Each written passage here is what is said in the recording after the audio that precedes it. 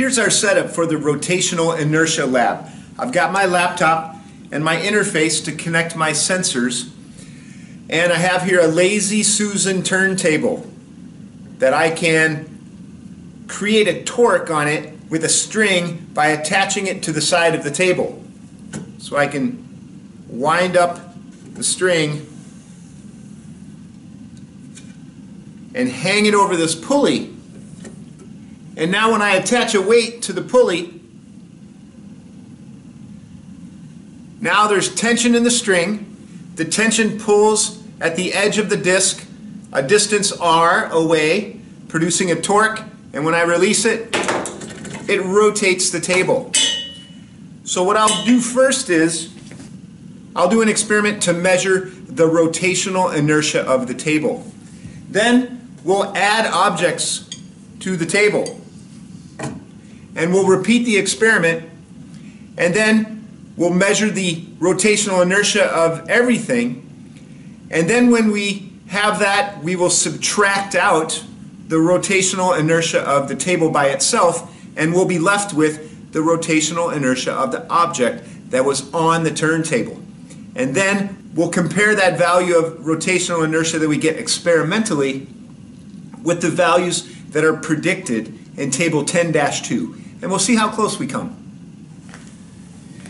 This sensor right here is called a smart pulley, and what it does is there are spokes in the wheel, and right here is an LED light that as the spokes pass by the light, they block the light or allow the light through, and based on how quickly the light is flashing to the sensor, it knows how fast this wheel is spinning.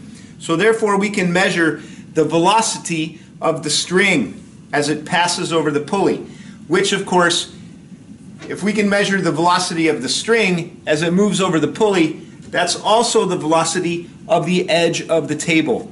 So we can measure the tangential velocity of the platform.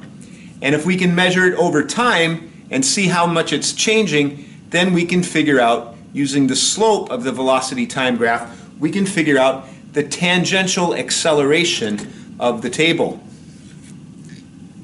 So what we'll do is we'll wind up our string, hang the weight over the pulley,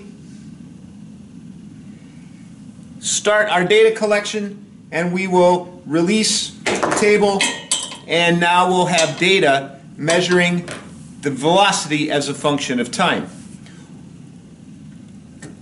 We'll use the acceleration that we measure to figure out what the tension in the string is, and once we know the tension in the string, I know that is my perpendicular force at the edge of the turntable, which is some distance r away.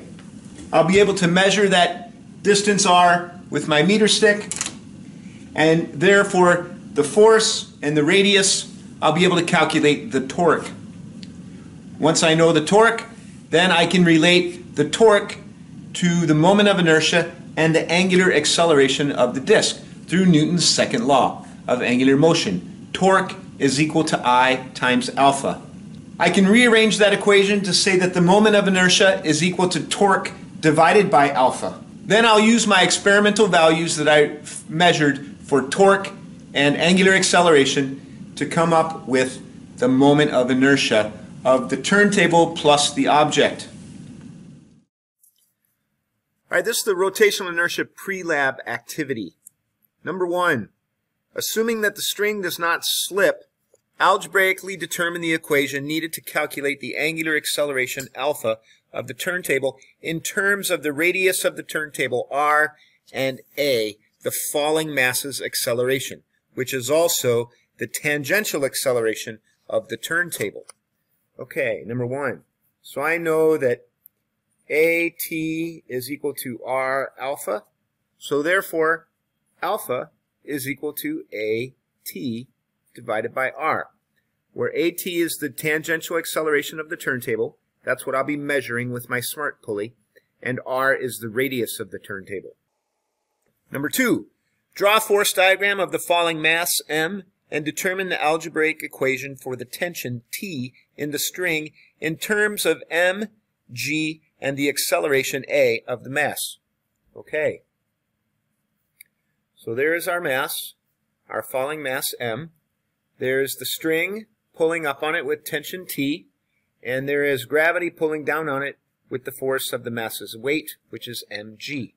And I know the sum of the forces is equal to mass times acceleration. I'm going to let the direction of the motion be the positive direction, so that means mg is in the positive direction, and minus t, which is in the negative direction, equals mass times acceleration. So that means my tension in the string then will be mg minus ma, or the tension in the string will be mass g minus a. This is the hanging mass, this is 9.8, and this is the tangential acceleration of the wheel, also the acceleration of the falling mass. Number 3, write the equation for the torque produced on the turntable by the string in terms of tension and turntable radius r. So here's our turntable. It has radius r, and the string will be passing over the pulley like that. And while it's accelerating, remember, the tension in the string is not equal to the weight. The tension in the string is equal to the weight minus the term ma. So that's what we found right here. So that value is the tension in the string, and it is pulling on the edge of the turntable at radius r, producing a torque. Torque is equal to the perpendicular force times the radius.